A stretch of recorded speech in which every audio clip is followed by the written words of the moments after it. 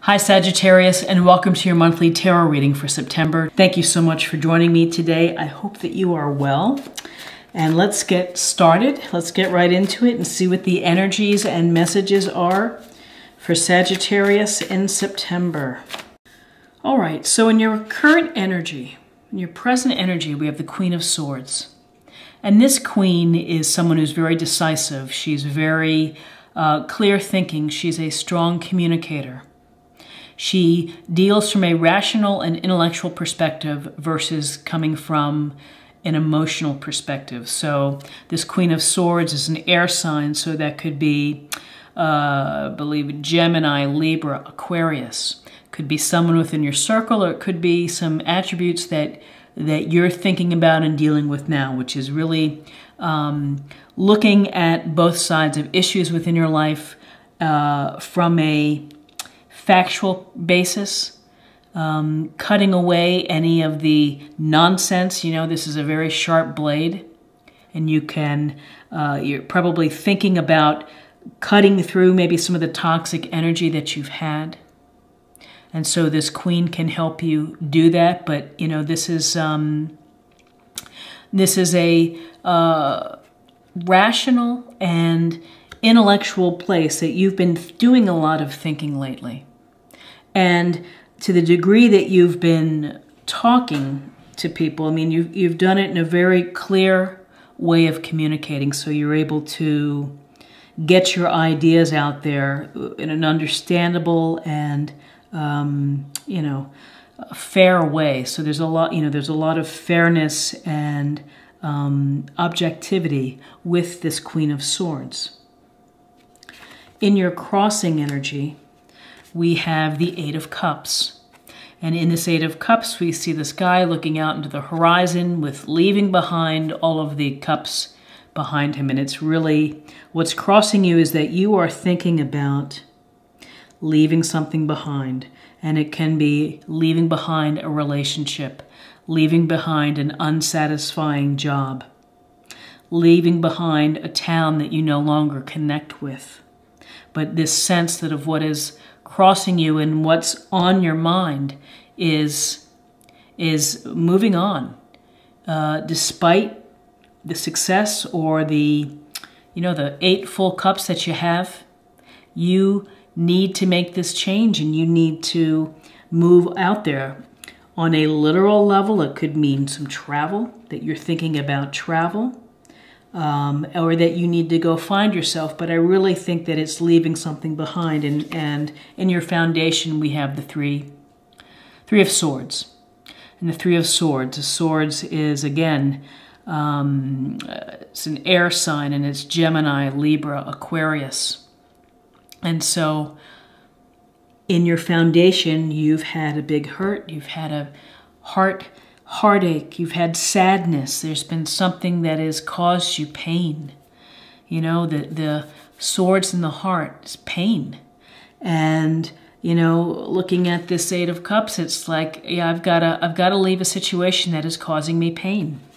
And that's what's happening here, is that, you know, in your foundation, the way for you to get to objectively, you're objectively thinking, is that I need to leave wherever situation I'm in so that I can be happy, and so that I can deal with and cope with my broken heart, or my sadness, or my sense of loss that I feel. But, you know, this is not a pleasant feeling. The good news about this is that these are, you know, these are days that we have. It could be weeks, it could be months, but, you know, ultimately things do get better. And what's behind you is, you know, the Six of Wands. So you have had, you have goals. You've been working hard toward them, and you're hoping to get to a, you know, a successful place. This is about recognition. This is about meeting your goal, the Six of Wands. And people are looking toward you for, you know, inspiration. But really, when I see the Six of Wands, it's about that you've been working hard, and you've had the discipline, and the desire to keep going until you're successful. So, you know, that's where you've been, and you know, you've had some clear thinking. You're thinking about leaving a situation. In your foundation, you've had pain. You've had also success. And in your crowning energy, you have the Ten of Pentacles. And this Ten of Pentacles is a card of really of legacy and family stability and security. So what you've been thinking about and what's on your mind is building a stable foundation for your family, and maybe if you have children, for your children, and perhaps for your own benefit, you're looking at investments, looking at property, you're getting your will checked, maybe you're setting up an investment tool for your child's education. But you know, this is about taking care of the family across all generations and doing well and having abundance within your family. In your near future, or what's in front of you, is the Two of Swords. And the Two of Swords is about, it's about really kind of being blocked and not seeing the truth. And so even if you are thinking of leaving to kind of get away from a situation, you may not be looking at it with the truth in mind. And because you've got, this isn't a blindfold, but it's some type of thing where you can't see. And so, you know, maybe you're not willing to see, and maybe you're shutting down and closing off a bit. Twos often relate to decisions. So, but you know, you're in a place where you are not bringing it in and not letting it out. And you've got this blindfold here, which you are, maybe there's some type of truth that you just keep suppressing. And again, swords energy of Gemini, Libra, Aquarius. You're keeping something blocked within. And in where you are right now, you have the Page of Cups in reverse. And the Page of Cups is typically, it could be a message of a new relationship or of enthusiasm and an emotional experience. And, you know, the joy of finding companionship that's really enjoyable. It's like deepening an emotional experience. Well, you know, in reverse, again, it's either a delay that you're probably not ready right now to have this because you're kind of getting through this center part here, which is using your rational self to leave a situation and to heal from a heart that's been hurt. And you're focused a little bit on resources and finances, and maybe you're just kind of not dealing with things for right now. And that can also be, I'm just not going to deal with my emotions now. I need a break. In your environment and what's around you, it's a beautiful card. It's the Ace of Wands. And aces are blessings or gifts from the universe. And with this card, it is like the message to you to say, find your passion, find your enthusiasm, and go forth and create it. Make it happen. Take the steps to go out there and to make it a reality.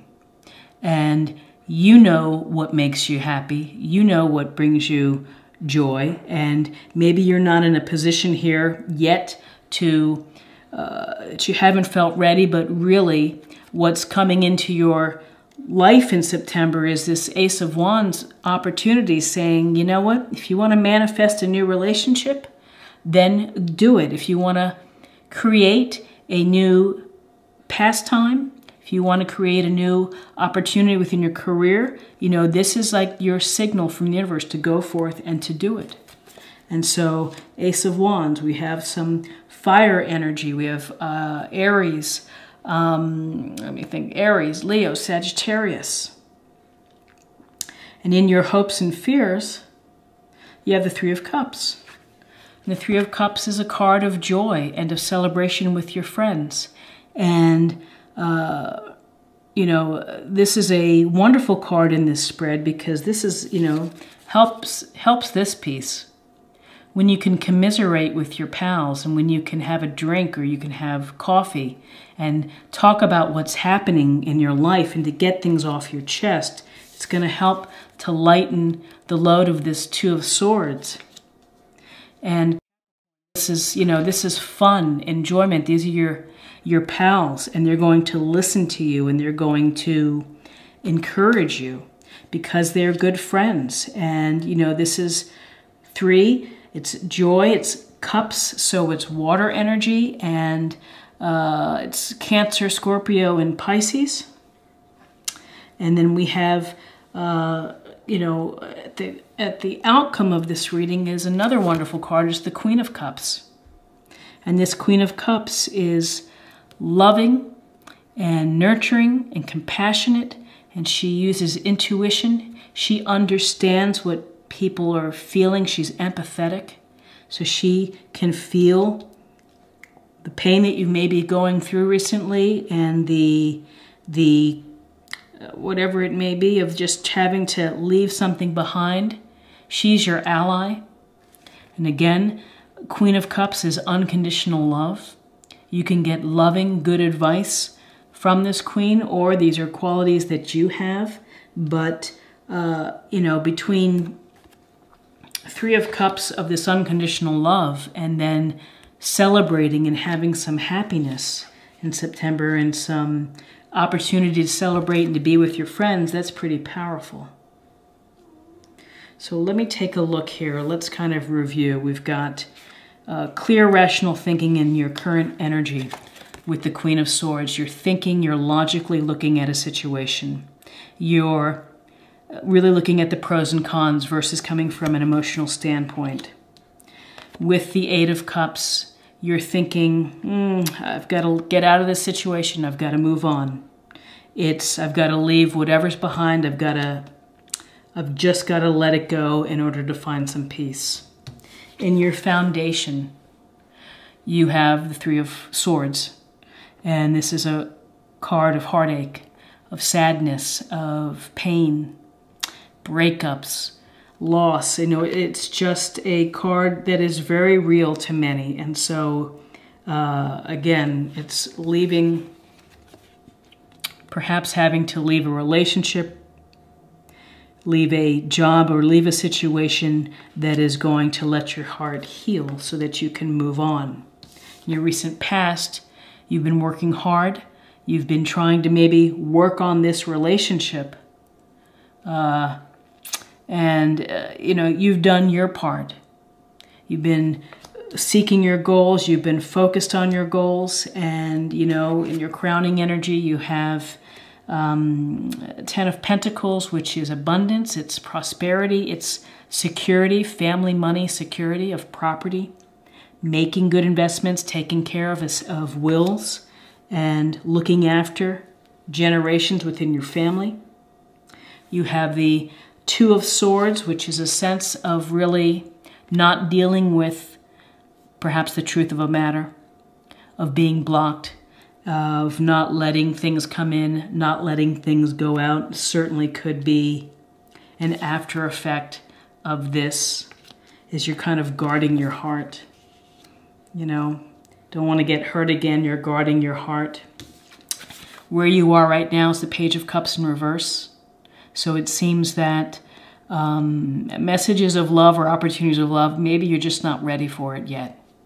And you need some time. You need some time to heal. In your environment, you have the Ace of Wands, which is go forth, be creative, take those creative ideas and energies and desires and make them come to life. And that will help you take your mind off this. And in your hopes and fears, you've got your pals with you. They're there to give you support. They're there to listen to you. They're there for you to reach out to and to try to have some joy. try to have some celebration with your friends. And, you know, if you're leaving a situation, you're going to have, maybe you'll have to make a call. Maybe they'll be looking out for you.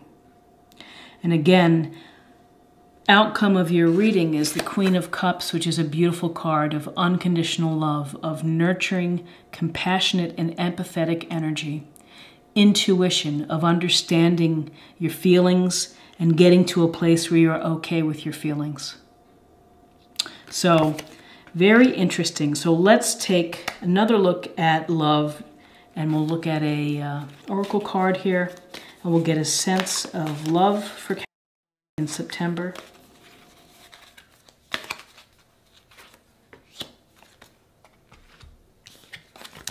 Peacefulness. You recognize that balance, kindness, and love bring calmness to your soul. So peacefulness can occur after, you know, with your healing, of dealing with the situations that are causing you some pain and maybe not wanting to deal with things. Ultimately, you're going to get to a peaceful place, and it's really looking here when we have the Ace of Wands, the Three of Cups, the Queen of Cups. We have this loving energy just coming right towards you. And with that love, you know, you're going to be able to find the kindness of others and the kindness of that friendship and people around you. Again, Queen of Cups could be energies that you have and that you display, or it could be someone, Cancer, Scorpio, Pisces within your life who is providing you with a lot of loving, compassionate, and empathetic advice and TLC. And finally, I'd like to close the reading by by looking at just a practice card for the month.